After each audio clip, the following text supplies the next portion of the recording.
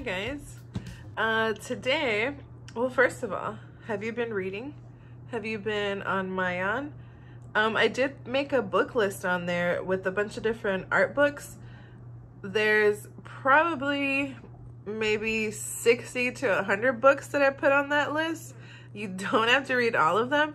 It was just a list of all different art related things that you might be interested in that you can connect to your other classes too.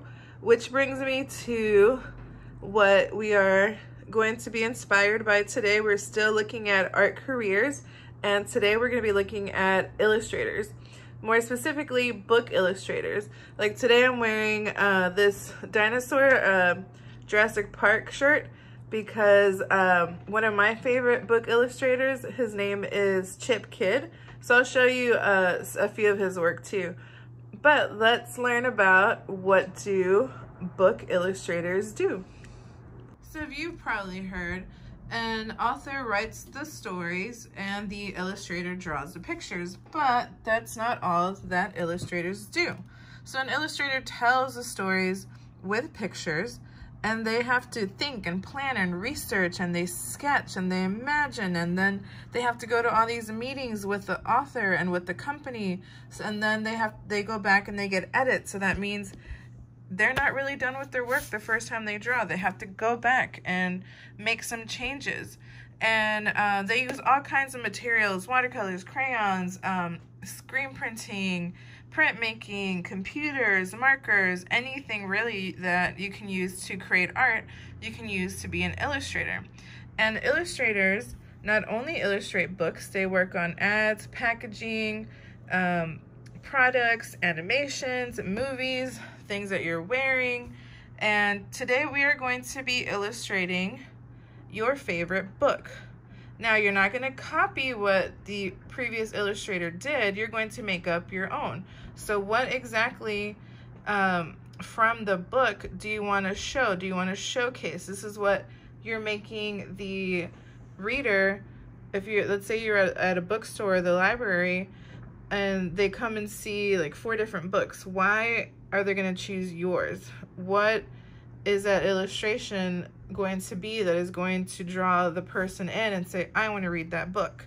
I'm going to talk about Chip Kidd.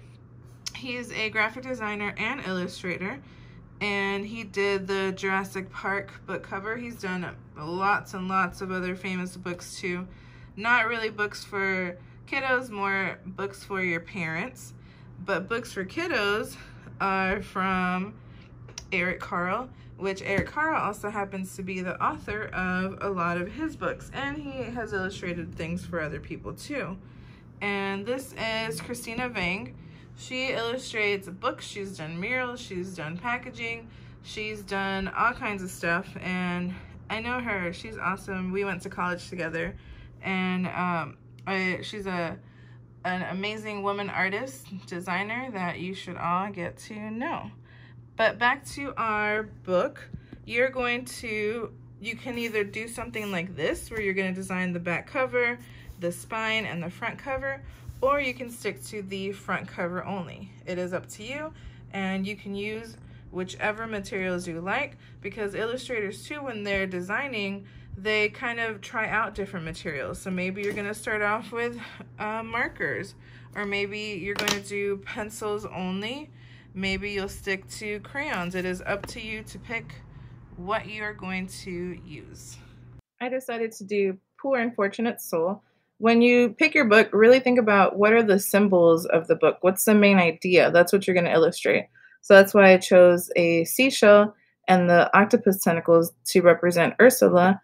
And I'm using India ink, colored India ink, which is like a watercolor. Use whatever materials you have at home. Don't forget to upload your artwork. Check your Schoology for your weekly activities. Happy art making. I'm proud of you.